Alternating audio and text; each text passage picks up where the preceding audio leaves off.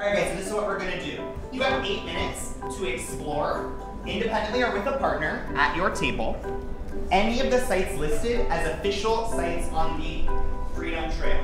And then at the end, we're gonna share the one you think you are most interested in visiting with the virtual reality goggles that we have in just a moment. Oh my god, that's what I learned. Yeah.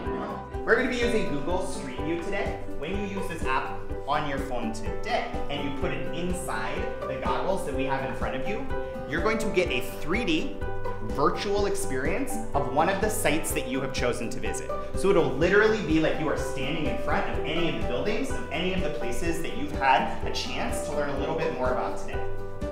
Only thing that I'm gonna challenge you guys to do is as you learn more about Boston, I want you to notice if there are any sites in New York that we chose to save in the same way that the city of Boston did.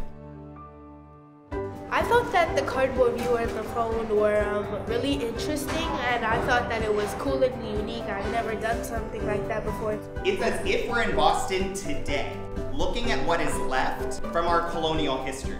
This is not a journey back in time. His house turned into an intersection.